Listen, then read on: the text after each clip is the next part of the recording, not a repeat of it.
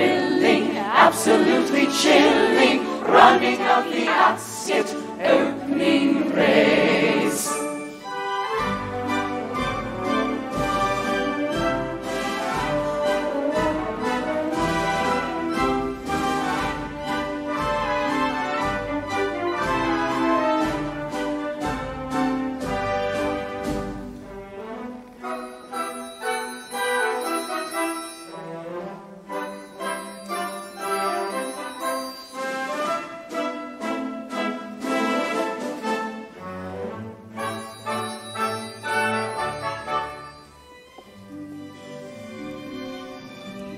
Mother dearest, have you seen Pickering? I did see Colonel Pickering. And Henry, I am most provoked. What a noise. This is what the British population calls an elementary education. Oh, come now, sir. I think you picked a poor example. Did I? Hear them down in Soho Square, dropping H's everywhere, speaking English any way they like. You, sir, did you go to school? Oh, you take me for a fool. No one taught him tick instead of tyke. Hear a Yorkshireman, or worse, hear a Cornishman converse. I'd rather hear a choir singing flat. Chickens cackling in a barn, just like that one. Gone. Gone. I ask you, sir, what sort of word is that? It's own gone that keep her in her place. Not her wretched clothes and dirty face. Why can't the English teach their children how to speak? This verbal class distinction should now be antique. If you spoke as she does, sir, instead of the way you do, why, you might be selling flowers too. I beg your pardon, sir. An Englishman's way of speaking absolutely classifies him. The moment he talks, he makes another Englishman despise him. One common language I'm afraid we'll never get. Oh, why can't the English learn to set a good example to people whose English is painful to your ears? The Scotch and the Irish leave you close to tears. There even are places where English completely disappears. In America, they haven't used it for years. Why can't the English teach their children how to speak? Norwegians learn Norwegian, the Greeks are taught their Greek. In France, every Frenchman knows his language from A to Z. The French never care what they do, actually, as long as they pronounce it properly.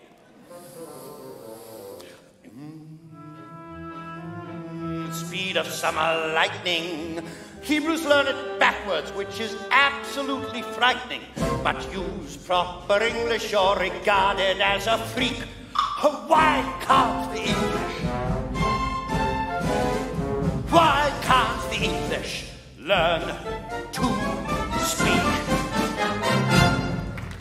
All I want is a room somewhere far away from the county air, with one enormous chair. Oh, wouldn't it be lovely? Lots of chocolate for me to eat, lots of cow milk and lots of it.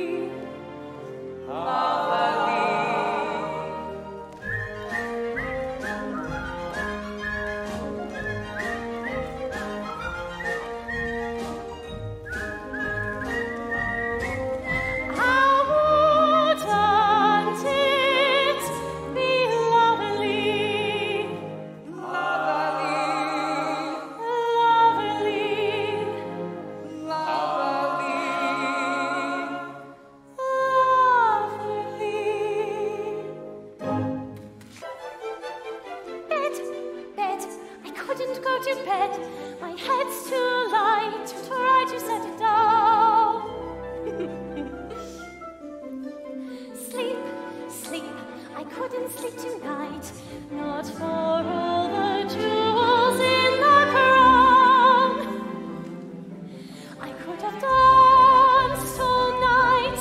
I could have danced all night and still have begged for more. I could have spread my wings and done 1,000 things I've never done before. I'll never know what made it so exciting. Why all at once my heart took flight. I only know when he began to dance with me. I could have danced, danced, danced all night.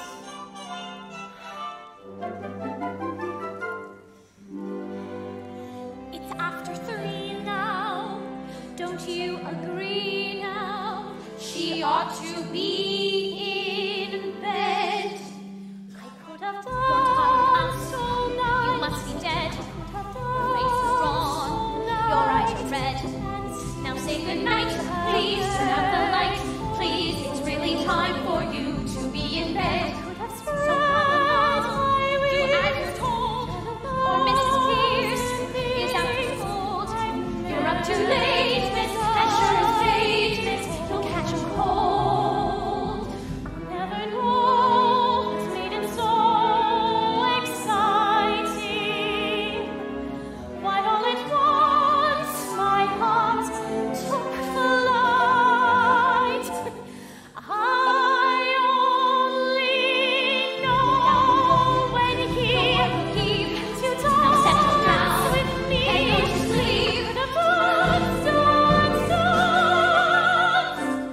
all night. I understand, dear, it's all been grand, dear, but now it's time to sleep.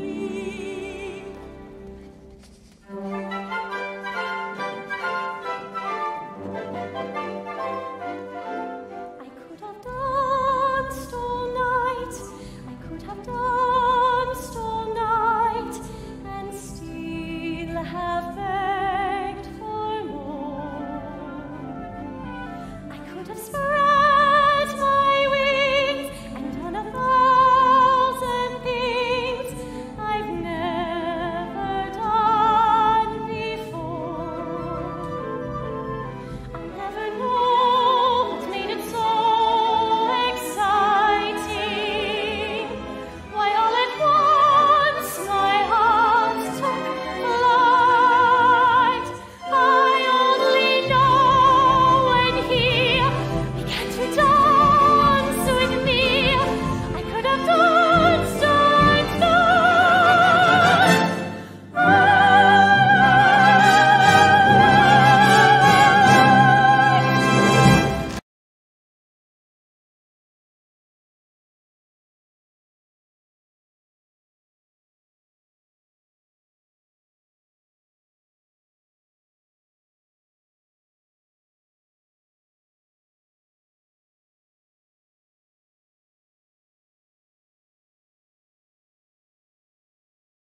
Welcome to Brought Music Live. I'm Boris Brought, Artistic Director of Brought Music Festivals. Tonight we preview Rodgers and Hammerstein's The Sound of Music, one of the most popular musicals of all time. You'll enjoy the full performance live on August 13th in First Ontario Concert Hall. Sound of Music is one of the best known and universally loved musical comedies. Its melodies are memorable and the story gripping. This evening, you'll meet 3 members of our cast.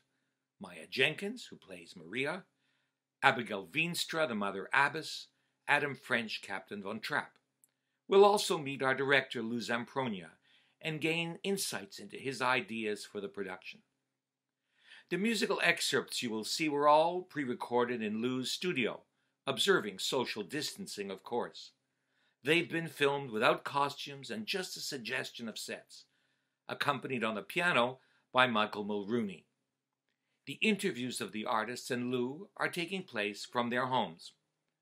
So you'll have to imagine the music accompanied by a full symphony orchestra with lights and costumes. But you will hear the gorgeous music and these superb young artists. You'll probably want to sing along. Please feel free to do just that. We'd love it if you would comment as you watch our show. You may also ask any questions which come to mind. Simply type, press enter, and we'll answer in real time. Now, if you feel so inclined, we'd appreciate any donations you may wish to make. Brought Music Live is offered free to you, our public. Now, as I'm sure you'll appreciate, this is a particularly difficult time for musicians and singers whose employment has ceased for the moment. You'll be helping them and Brought Festival in supporting them. Please click on broughtmusic.com and follow the prompt for donations. Donations over $25 are tax deductible. Now, please help me welcome Maya Jenkins. You're going to be playing the part of Maria, of course, in our upcoming production of The Sound of Music. And I wanted, first of all, to ask you a little bit about your own career in musical comedy. Yeah, of course. So I'm a recent graduate of the Music Theater Performance Program at Sheridan College. Since graduating, I was very fortunate to play Eliza Doolittle in My Fair Lady with Brought Festival last summer. Since then, I've done some other workshops for some new upcoming Canadian musicals. And yeah, I've been traveling, and that's what I've been up to this year. Sounds wonderful. Tell me a little bit about the role of Maria. How do you perceive the role? Yeah, it's very, it's so funny because I've been thinking back so much to Eliza and My Fair Lady and the similarities between the two characters, but also the differences. I see they both have the same kind of path, and they're both wanting the same thing. They're both searching for love and acceptance, but they go about it in such different ways, I guess. With Eliza, it was trying to better herself in a more intellectual way. With Maria, she's really just trying to find her joy in this world, and that happens to be through music. And so there's more of a softness I find with Maria that I've been really exploring. Well, certainly that's a wonderful description of it, and we look forward to performing together. Thank you so much.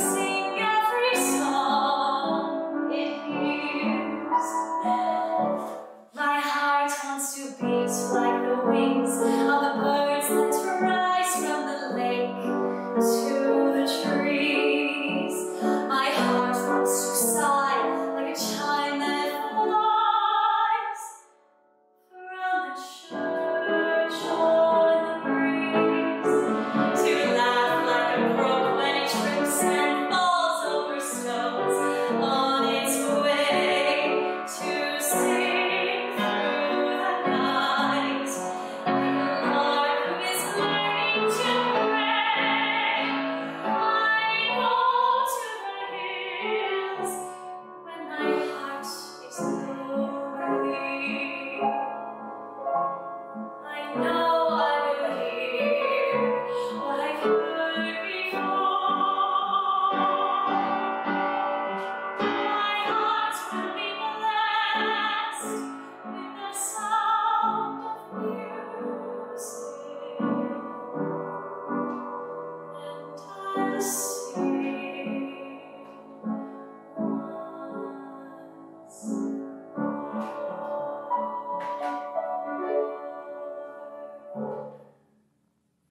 Thank you, Maya. That was beautiful. Lou Zamprogna, you've had a distinguished career on Broadway, in film, and as an educator. Tell us a little bit about that career and what are the highlights? Well, I mean, the career was like everybody has to work, and I stumbled into it, I think, quite accidentally. As a young kid, I wanted to dance, so I danced. I found myself in London, England, out of work and needing a job.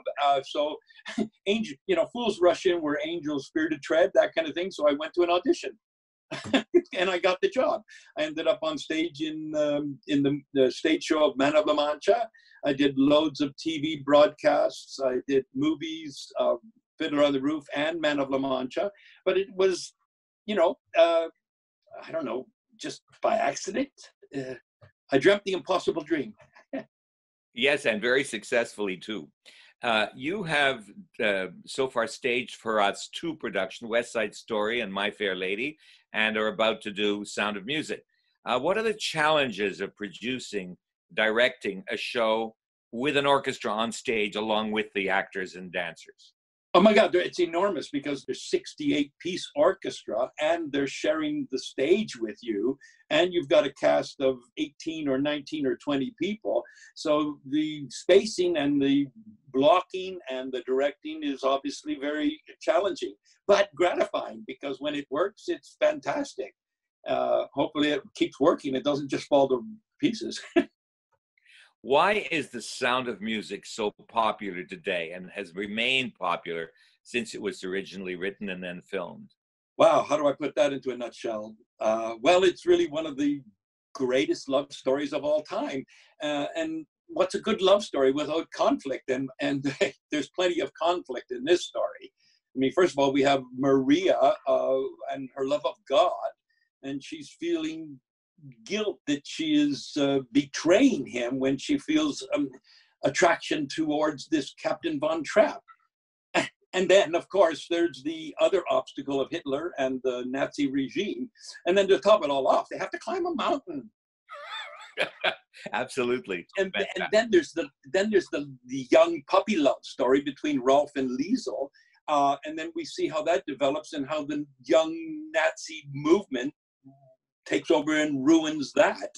And we haven't even gotten to Captain Von Trapp and his love of his 7 children and his fiancée, Elsa, and their love affair that just can't survive. In fact, there's a number in the show that says love can't survive because of the conflict and his love of his nation, of Austria, which causes him to sing one of the most beautiful songs, Edelweiss. Well, my opinion is that I think the music is so great and so infectious, and people immediately, the tunes, the songs are in your ear and sort of are earworms, if you will, and you can't get rid of them, and you keep wanting to sing along.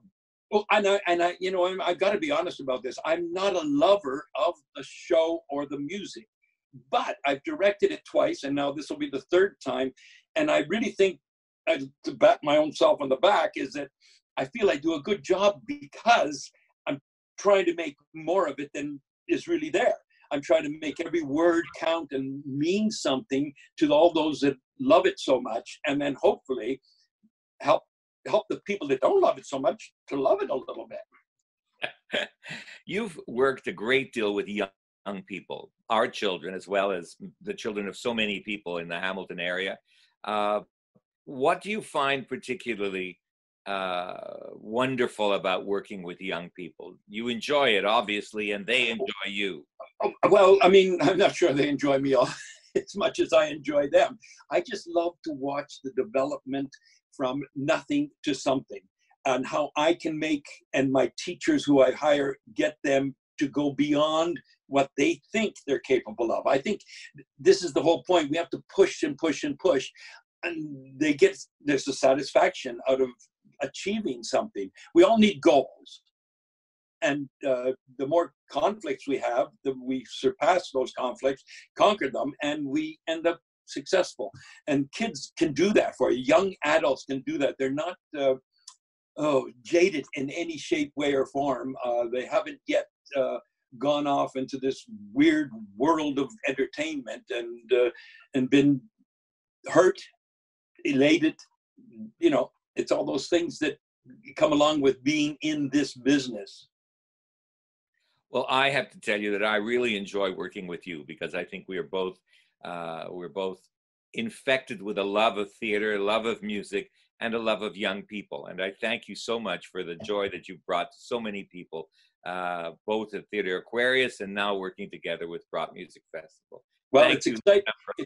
It's really exciting working with you, Boris, and your organization too. And I love the good times and the bad times. The times when we have conflict, and then something good always comes of that conflict. Absolutely. A little friction never hurt. That's right. That's right. Thank you, Lou Zamprogna. All my pleasure. Say hello to the family. Okay, bye. Ciao. I'd like you now to meet Abigail Veenstra, who plays the part of the Mother Abbess in our Sound of Music production. Hello, Abigail. Welcome to Brought Music Live. Hi, Boris. How are you doing? I'm doing really well. How about you? I'm doing great. So tell me a little bit about your background. With whom did you study, and what's your vocal background, and what brought you to musical theater? Well, I mean, I've been singing, doing piano since I was 4, but I actually was able to go into the classical field. I studied at Western University for my undergrad and my master's. And I finished that last April, and now I'm studying with soprano Adrienne Pizanka in Toronto. Oh, that's wonderful. Lovely. Oh, yeah, she's amazing. And yeah. Artist. And she's also our next guest. I know. I'm so excited to watch that. Saturday, yeah. Abigail, you have a rather fascinating family background. I do. Your parents are missionaries in Africa? Yep. I'm the youngest of 5 kids. We moved to East Africa, to Tanzania, when I was 8. Went to boarding school, was homeschooled, did lots of different things. I actually had an exciting adventure. I got my kidney removed in Kenya. It's just a lot of crazy things happened. And then, moved back to Canada when I was 13. And it's it was just lots of things happened. Fascinating. So tell me a little bit about the Mother Abbess. How do you portray her, and what is special about her character? Well, she's this incredible woman who is more on the elder side. I have a history of being cast as old women due to my voice type. But she is elegant and poised and beautiful, and she has control of the situation, and she has great insight on her different characters around her. Yes, absolutely. And she recognizes that perhaps Maria is not really cut out to be a nun after all, and she has a different future. Mm-hmm. And that future is real, and that future is important to the, not only to the play, but is important to her character. Absolutely. Well, let's hear you sing. Sit down, Maria. I want to talk to you. About last night, Reverend Mother, I was late. It's not about you being late, Maria. I must have awakened half the abbey. Very few of us were sleeping. We could only think you had lost your way. Reverend Mother, I couldn't get lost up on that mountain. That's my mountain. I was brought up on it. Many times I'd climb up that mountain at night, singing all the way at the top of my voice. And in the garden, you were singing at the top of your voice. I had come to the window, and when you saw me, you stopped. I really wish you hadn't. I used to sing that very song when I was younger, but I cannot now remember all the words. Please. Raindrops on roses and whiskers on kittens, bright copper kettles and warm woolen mittens, brown paper packages tied up with strings. These are a few of my favorite things. Cream-colored ponies and crisp apple strudels, toy bells and sleigh bells and schnitzel with noodles, wild geese that fly with the moon on their wings. These are a few of my favorite things.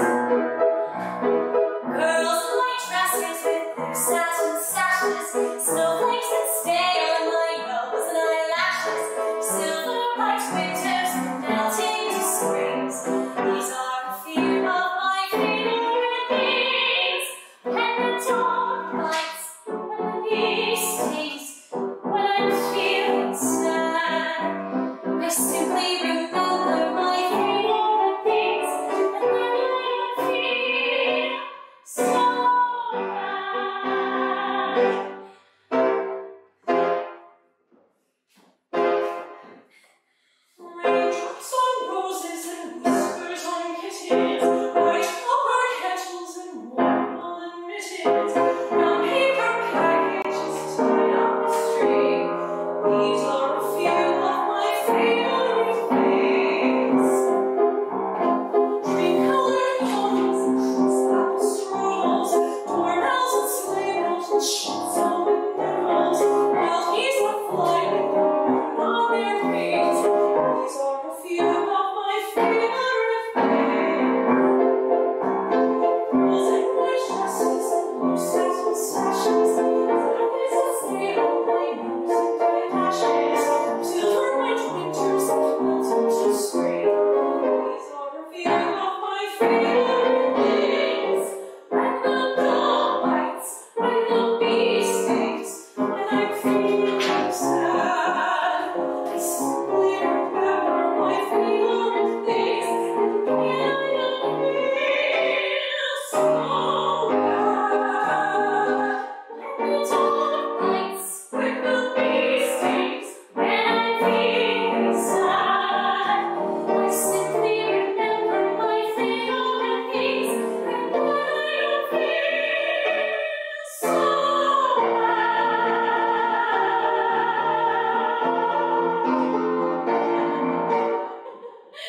Mother, we were both singing at the top of our voices. That kind of song.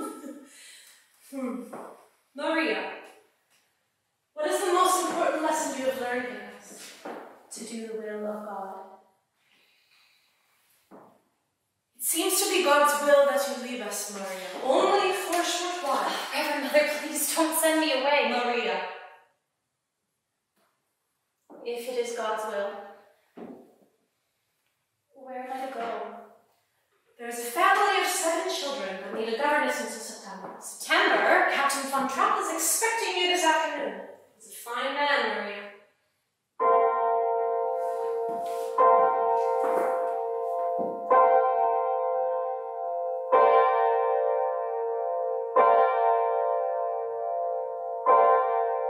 Do I have your permission to sing, Reverend Mother? Of course, my child. And God bless you. What will this day be like? I wonder. What will my future be? I wonder. It could be so exciting to be out in the world, to be free. My heart should be wildly rejoicing. Oh, what's the matter with me? I've always longed for adventure, to do the things I've never dared. Now here I'm facing adventure. Why am I so scared? Captain of 7 children, what's so fearsome about that? Oh, I must stop these doubts, all these worries. If I don't, I just know I'll turn back. I must dream of the things I am seeking. I am seeking the courage I lack. The courage to serve them with reliance. Face my mistakes with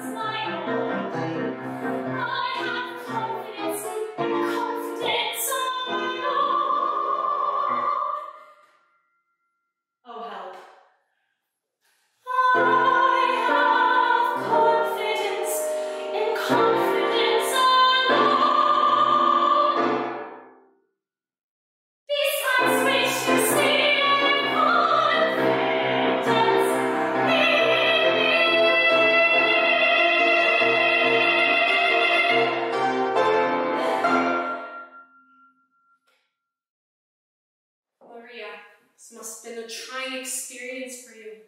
Why did they send you back to us? They didn't send me back, I left. Without saying goodbye. Sit down. What happened? Why did you do this? I was confused. I've never felt that way before. I could hardly breathe, and I knew I couldn't face him again. Tell me about it, my child. Do you like him? Oh, yes, Reverend Mother, but that's what's torturing me. I was there on God's errand. The love of a man and a woman is holy to me. And you have quite a capacity to love. You just need to know how God wants you to spend that love. How do I find it, Reverend Mother? You look for it, my child.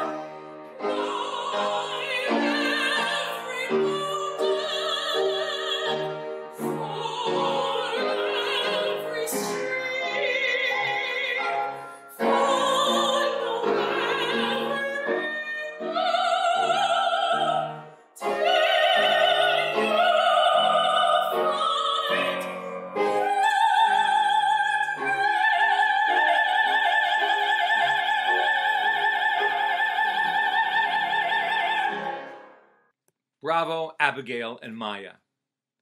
And now just another reminder to help us make these programs possible by your donation, large or small. Please visit our website, broughtmusic.com, and click Donation. In this time when we cannot count on ticket sales, your help is deeply appreciated. But back to the sound of music. Please keep your questions coming. The part of the Captain Von Trapp is played by Adam French, and I'm delighted to welcome him to our program. Hello, Adam French. Now, actually, this is the very first time we're meeting, which is rather strange, because normally, of course, we'd be into rehearsals. But it's a pleasure to meet you virtually. You're singing the part of the Captain Von Trapp. Tell me a little bit about the role and your perspective of it. Yeah, so Captain Von Trapp, obviously a pretty interesting guy. He is obviously struggling with what's going on in his country, and as well as just trying to figure out kind of his role in his family. I mean, obviously he's a military background, and his kids are following in line with regards to what he has been teaching his soldiers. And then in comes this this lady who introduces herself as the new nanny, and just kind of takes over, and it shows him some other things with regards to life and how to live life. Yes, doesn't start out as a very sympathetic character, but as we get to the end, one really has a much warmer sense of who he is and his personality. Yeah, you could see how his hardened shell kind of softens, and yeah, definitely. Yeah. Tell us a little bit about your own career. How did you get into musical comedy? Well, actually, it's been kind of a hidden passion of mine. I come from a sports background, and so my love was hockey, and so my focus was there. But always really enjoyed theater and singing.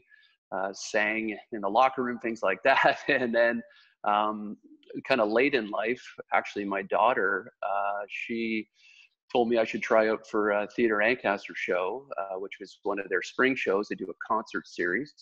And so I decided to try out and got a part and did some songs in their shows. And then from there, they're a great community theater, got involved with their stage productions as well too. And just started to sing and acting. And again, I have a hidden passion for it, and just finally in my 40s decided to get into it a little bit more and absolutely love it. So that's kind of my background, more community theater at this point, and just kind of getting some opportunities and trying it out. Well, I'm looking very much forward to working with you, and when we all get together this August, hopefully. And if not, yes, we'll do it next August. Yes, I was excited as well, and yeah, so hopefully August will work out. If not, then we'll see where it goes. But yeah, I would definitely look forward to getting on stage and doing this live. Thank you so much. Thank you, Adam French. Thank you very much. Pleasure again to meet you. One of the most touching songs in the show is this little song about a white flower, the emblem of Austria, the Edelweiss. Our soloist will end this evening's program with this charming yet patriotic song. Now, in The Sound of Music, this song beguiles the audience at the festival, allowing the Von Trapp family to escape the Nazis as they venture over the mountains to freedom.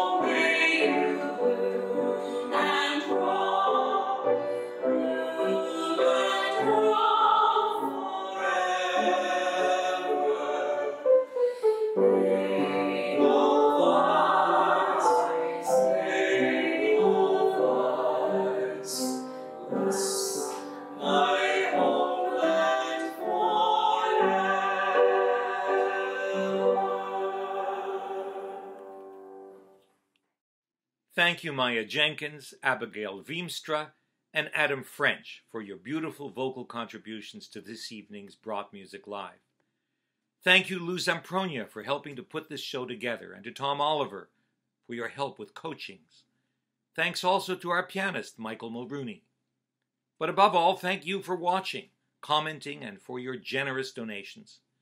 Next Saturday at 7:30, we welcome internationally renowned Canadian soprano Adrienne Piechonka, truly one of our national treasures. Adrienne's performances have taken her to New York's Metropolitan Opera, the Wiener Staatsoper, Royal Opera House Covent Garden, Paris, Berlin, Madrid, Munich, Frankfurt, Los Angeles, and La Scala, as well as some of Europe's finest summer festivals, including Salzburg, Bayreuth, Glyndebourne, Aix-en-Provence, and under the direction of such conductors as James Levine, Riccardo Muti, Zubin Mehta, Sir Neville Mariner, Claudio Abbado, the late Richard Bradshaw, Lauren Mazel, Nicholas Harnoncourt, and the late Sir George Schulte. We have the great honor to have her provide a master class every year to our participants in broad opera. Adrienne will sing for us, accompanying herself on piano and guitar, and give us candid insights into her stellar career. Please join us next Saturday evening, May 30th, at 7:30, broughtmusic.com. Have a great evening, and thanks for watching.